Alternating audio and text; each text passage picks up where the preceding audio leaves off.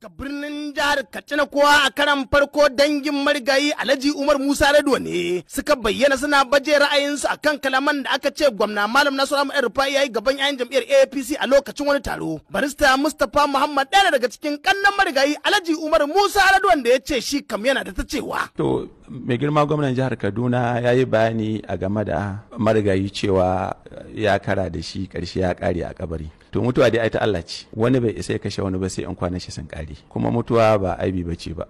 Saboda haka muna ganin akwai kurakurai wanda shi mai girma gwamna Malam Nasiru Rufai ya shiga cikin wannan bayani nashi na cewa an kara da shi an kare a kabari. Duk mai rai zai mutu, haka Allah ya faɗa. Kullu nafsin za'iqatul maut. Wanda bai mutu ba ma mutuwa tana nan za ta iske shi. Kuma irin wannan abu kafirai ma sun nemi Annabi sallallahu alaihi wasallam ya mutu. Allah ya ce innaka mayyitun wa innahum mayyitun. Ya Rasulullah za ka mutu kuma ma su ma za su mutu. Sannan kuma a tashi kowa a mai hisabi gwargwadon aikin shi. Wannan ya nuna mutuwa ba aibi bace. Inda mutuwa aibi ce da Allah bai bari annabin shi ya mutu ba. Dan annabi ne sai yake da kowane irin aibi. Sannan kuma idan aka komo bangaren cewa ya himmanti ya kashe shi kamar yadda ya faɗa ta wajen yi mashi waɗansu abubuwa kamar wata allura da makamantarsu, to shi sha'ani na rayuwa fahimtar mu da shi mai girma gwamna musulmi ne shi ma, to a matsayin shi na musulmi ya fi karfin ya rika faɗa irin wannan magana, domin ba wani wanda zai kashe ka sai in Allah ya nufa.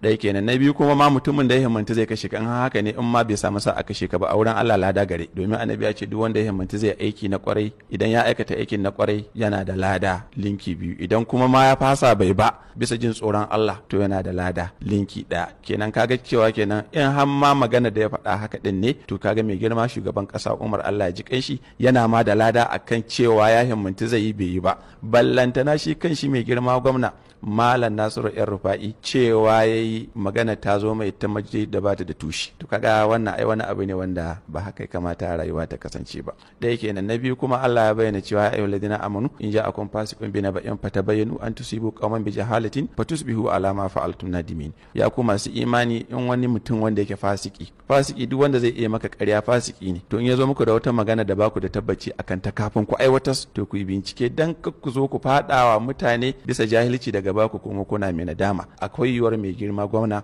Nasiru Rufai waɗannan maganganu da ya a matsayin shi na musulmi daga baya ya komo ya nadama abin da ya aikata. Magana kuma da yake faɗa na cewa baya jin tsoron faɗa da kowa, wannan ma muna mai nasiha ya kaurace mashi, dan dalili kawai Annabi sallallahu alaihi wasallam cewa ya kan ma ku gurin yin jihadi fi sabilillahi ma kar ku yi gurin zuwan shi, amma in ya zo muku ba ku da yadda za ku yi la hawla wala quwwata ku faɗa. To kaga kenan in har ma jihadi fi sabilillahi an ce ka guri, to ina kuma da ka ce kai baka tsoron faɗa. Ɗaya daga cikin kannan marigayi shugaban ƙasa Alhaji Umar Musa Yaradua Malam Mustapha Muhammad kenan lokacin da yake li'irabin kalaman da aka rawaito gwamna Malam Nasiru Ahmed Rufai ya gaya wa 'ya'yan jam'iyyar APC lokacin da aka yi wani taro nan a jihar Kaduna.